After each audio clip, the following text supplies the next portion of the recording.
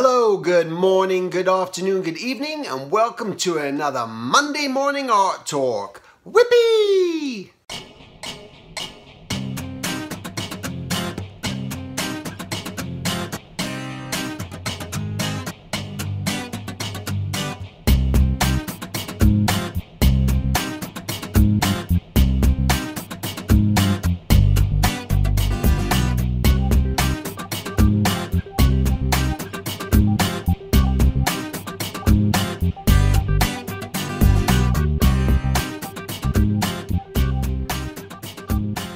Alright, welcome to another Monday morning art talk. So today I wanted to talk about trying to find your happy place within art. Now this is a tough thing. It's not easy, and you go, well, what is your happy place? What are you even talking about? What do you mean?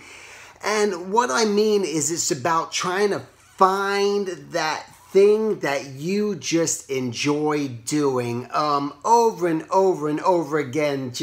And the big reminder is coming back from Comic-Con and meeting so many artists and looking through portfolios and just not knowing, not feeling fulfilled, not knowing what it is you really want to do, what you want to keep pursuing. I want to do art, but I don't know what. And so it's trying to find that happy place, because I think the only way that you can start to even progress through this career, if this is what you want to do, some of you may just be doing it for fun, just a hobby, other of you guys are determined to make it a career, is trying to find that real purpose, right? So what you're trying to find, and I think the purpose has to be, is it can't just be claimed or defined, hey, this is my purpose, I'm going to become a teacher, I'm going to become a artist in concept animation, I'm going to, you know, whatever it may be.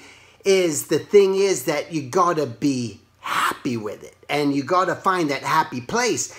So and this goes back to knowing what it is you enjoy the most. What do you find yourself doing, filling up your sketchbooks with? Do you find yourself painting horses all day long? Maybe unicorns, maybe dragons, maybe something like that, and you like doing your little paintings, and that's something you want to do? Well, you got to ask yourself, that's my happy place. That's what I enjoy doing. Do I want to make a living at this? And hopefully the answer is yes. Well, then you got to start working towards, well, who's my market? Who can I start showing my horse paintings to that's going to get eyeballs on it, so people inevitably can purchase them? Because we're commercial artists. We want to make a living at doing this. This is what we have to do. So finding that happy place is that happy place that you love drawing characters, you know, not drawing backgrounds. Like for me, I don't like drawing backgrounds. That's not my happy place. I don't want to be there. I think to me, that's misery for me. I don't want to be there. So I'm going to try to avoid that. So what it is following that happy place.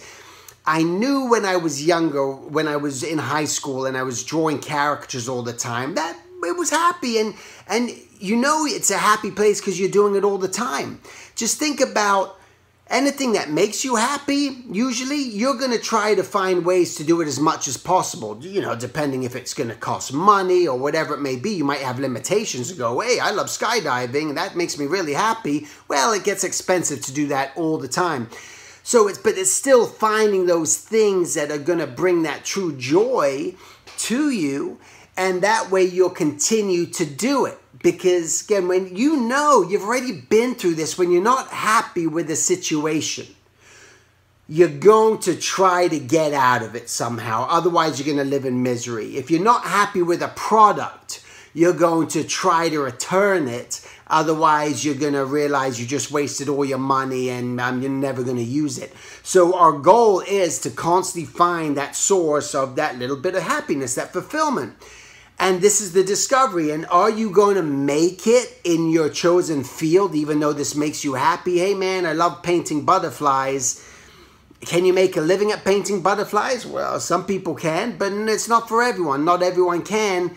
Maybe you got to start moving things around. Well, maybe it's not butterflies, but it's more just concept of animals, and I want to start to get known as that person, that people are going to come to me because they see that I'm drawing insects and There's, things that happen. Yeah, I mean, maybe you might end up being an illustrator for the zoo or for some science magazine or something like that. Again, this is where you got to take whatever that happy little thing is that you enjoy, try to turn it into something, because it'll eventually become something. And all I can do is really talk about my experience, because you guys aren't me, but I want to share with you, again, that thought process. So for me, my happy space was drawing people.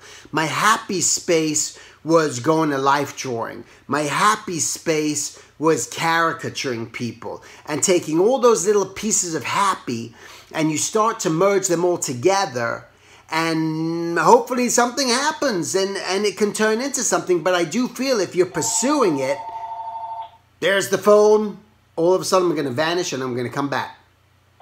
So if you're finding these things, you start to just merge them together and hopefully develop it into something, and that's up to you to make it something. And it's always going to be up to you. Yes, are we under the dictation, so to speak, of other people, whether they want to hire us or not for certain jobs? Absolutely. Where it's not our call. Hey man, I'm putting my stuff out there, but they don't want to hire me, but that's what I want to do. Well, it's not the right time, or it's not the right job. Does that mean that you just give up and you don't pursue your happy? You don't pursue the thing that you want to do? Otherwise, you work harder and harder and harder to try to make something work. And it's my belief that anything that you set your mind to do, that you truly want to create, and I know so many people like this.